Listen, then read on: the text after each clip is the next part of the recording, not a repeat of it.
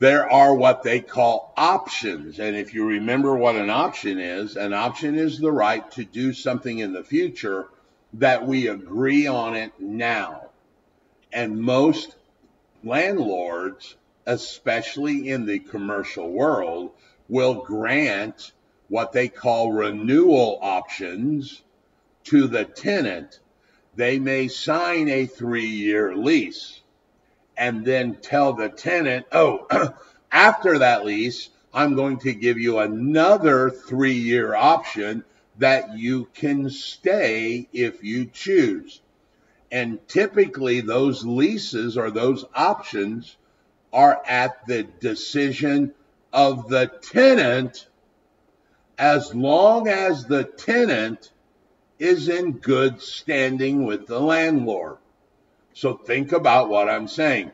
If you are a landlord and you have got a Subway on a 5-year lease and they are in good standing, meaning they have not been problematic, they are current on their monthly rents, they are a good tenant, why would you not want them to stay another 5 years? The caveat in this is that word in good standing.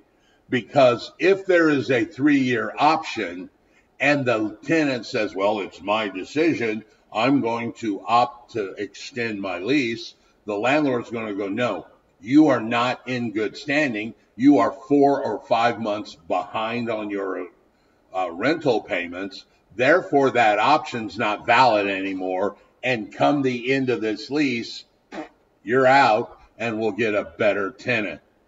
So those renewal options are at the discretion of the tenant. There are things that they call purchase options. A purchase option, meaning, and these you do see in the residential, and you will hear it called a lease with an option. So the tenant may have the lease, has a lease in place, and at the end of that lease, or anytime during that lease, they would have the option to buy the property from the landlord. This is typically one way that in the residential world, you will see a landlord say, hey, look, I'll do a lease with an option. First 12 months, pay me lease. And then at the end of that time frame, you have the option to buy the house and stay there if you like. That would be 2 separate documents, by the way. One is the lease, the other is the option portion.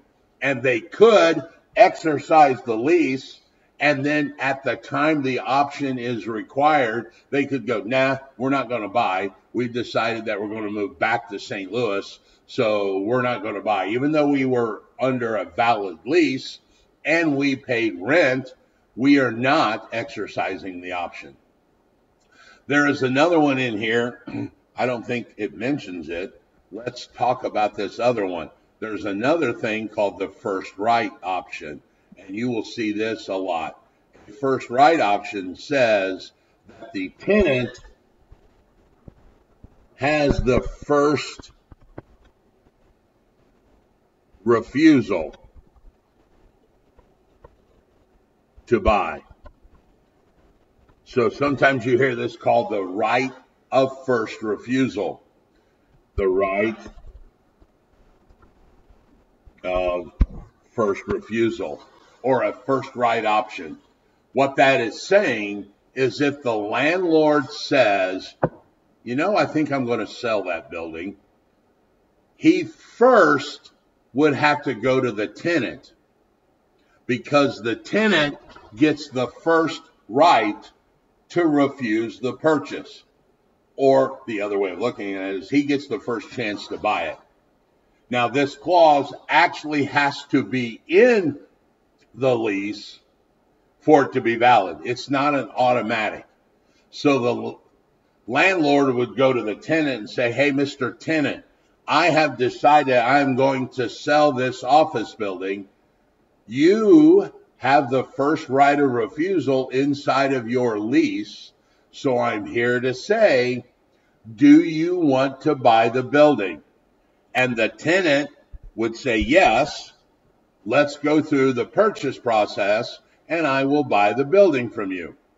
Or the tenant could say, no, I really don't want to own it. I'm happy just being a tenant.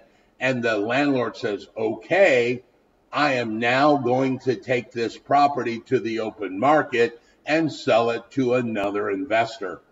That would be the right of first refusal. All right. It actually gives the tenant the chance for the first person to buy the property. All right, so I want to cover some types of leases. Before we begin, I want to give you the caveat that understanding one of the cool things to me in property management is actually this. Because in a purchase, while there is some negotiation in price and things like that, boop, that conveyance, the property's gone. In the leasing, it is a spectrum of what could be done. And there are a lot of things that could be done. And I really enjoy creating or having that negotiation with the tenant about what kind of lease we're going to structure. And remember, anything can be in the lease as long as it's legal and as long as both parties agree. So you will see some things, and we'll point them out as we go along. So the first type of lease I want to talk about is this thing called a gross lease. Now, in a gross lease, you have the landlord. That's wrong again.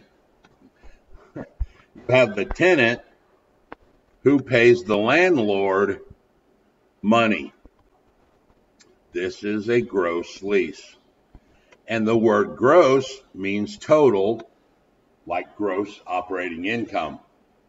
And in this situation, when the tenant pays the landlord a gross amount of money, and then the landlord goes out and pays most of the bills, like the homeowners association or the real estate taxes, things like that. So the tenant is giving the landlord a gross amount.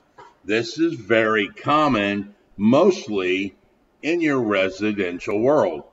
When someone says, well, I'm renting a house and I pay $900 a month, that would be the gross lease. And then the landlord would go out and, like I said, maybe pays the real estate taxes, pays the homeowners association, may pay the property insurance. So that would be a gross lease. A second type of lease is where the tenant pays the landlord money. But watch this. But now the tenant goes out and pays the landlord's bills. And in essence, the tenant is paying the net money. That's why it's called a net lease, because the landlord is receiving the rent after the bills are paid, and he is still charging that amount. This is typically your high-end commercial properties, like your publicly traded companies. Remember, we talked about a sale with a leaseback? That leaseback by Home Depot or CVS or Pizza Hut or whoever it is going to guarantee a return to the landlord. And how do they guarantee that return? Because if any of the expenses go up, who's paying them? The tenant is paying the expenses, like the real estate taxes, the property insurance, and the maintenance on the building. So if any of those go up, the landlord is still receiving the same rental income. Let's flip back over here for a second. If one of these bills goes up and the tenant's still paying $900 and taxes go up, what happened to the landlord's net income? It goes down because he's paying more expenses. In this scenario over here, because the tenant is paying the bills, if the taxes go up, the landlord is still receiving the same number, i.e. the net money. That's why it's called a net lease. That return to the landlord stays the same. And the golden goose of this is what you will hear called a triple net lease. Or I have heard it called net, net, net. Triple means three, so there's three ends there. Net, net, net. This is, and the three big nets are like I mentioned a minute ago. The real estate taxes, the insurance, and the maintenance on the building.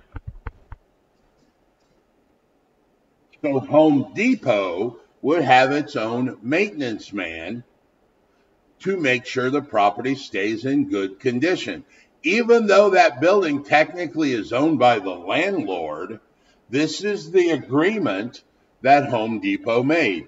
In this particular example, you would get net, net, net, or a triple net, and therefore this 6% would remain the same no matter what happens because the tenant's paying the inspections.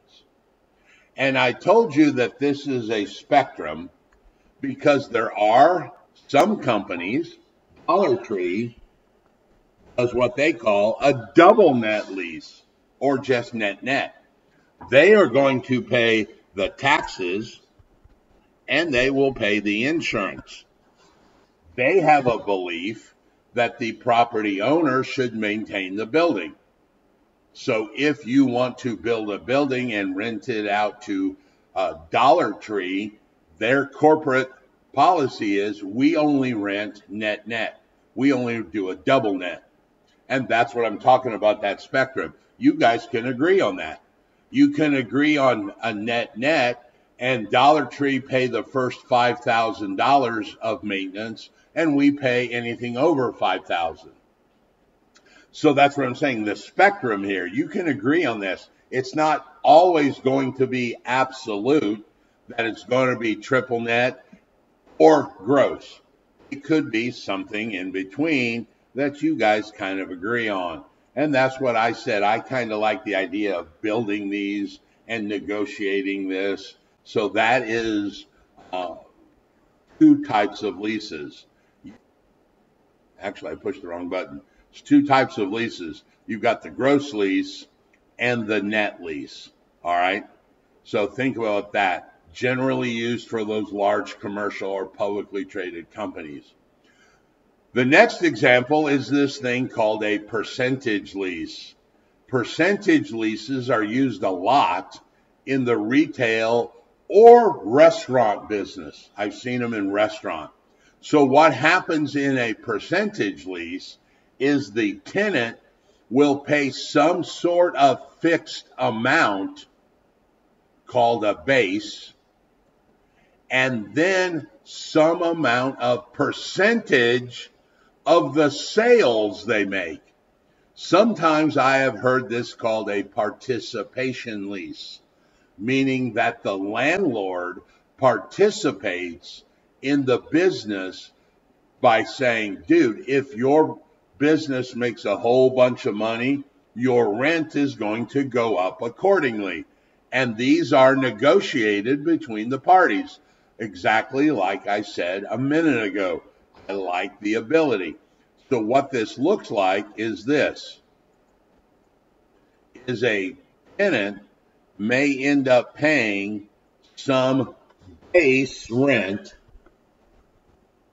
and we're going to make up an example here, of $1,000 a month, plus 4% of gross sales.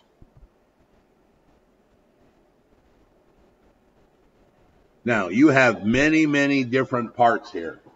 You've got this number, that's the base. Then you've got the percentage. Notice this says and. So this tenant's going to pay some base plus 4% of their sales. So let's say they sold $1 million. 4% of that is $40,000. Now that's an annual basis. So $40,000. That $40,000 is called the overage. They are over. So let's pull out our handy dandy calculator and go, hey Siri, what's 40,000 divided by 12? It's $3,333 a month with some change. So in this example, because we're doing it by the month, this tenant's monthly rent would be the 1,000 base plus the overage, which is then converted into a monthly basis. So this tenant would pay this amount of money per month, and it's comprised of the base and the percentage. Okay? That is a percentage lease. Sometimes you hear it called a participation because the more the tenant does, or the better the tenant does, the better the landlord does. Now, I will give you a hint on a test trick. And I've told you there are many tricks on this exam. The test really isn't that hard, so they kind of got to make it tricky to make sure you understand. And that trick is going to come right here. I have seen leases that say a base or a percent. Make sure you read the question carefully and understand, is this lease rate a base plus a percentage? The other option is it a base or a percentage? And typically, the key that should trigger you in your head when you see it is it will say something like a base or a percentage, whichever is the higher. So I'm going to make an example up where you could say, well, the base is $2,400 a month, but you go through the math and you see that the percentage might be $2,510 a month after you do the sales, whatever number, and we're not going to just assume these are the two. So in this particular example, this is the monthly rent, $2,510, because it said or a percentage. If we had one that said and a percentage, now in that example, the answer would be $4,910 because it's both of them. So watch for the trick. And like I said, the way that you can usually spot the trick is you see in the question, it's going to say a base or whichever is the higher of the two. That should be the key that you go, hey, that looks funny. Oh, I better look back and realize it said or. That is a base or a percentage. And that is what they call a percentage lease deal. And it's used a lot in retail where there's fluctuating. I've seen it a lot in restaurants as well.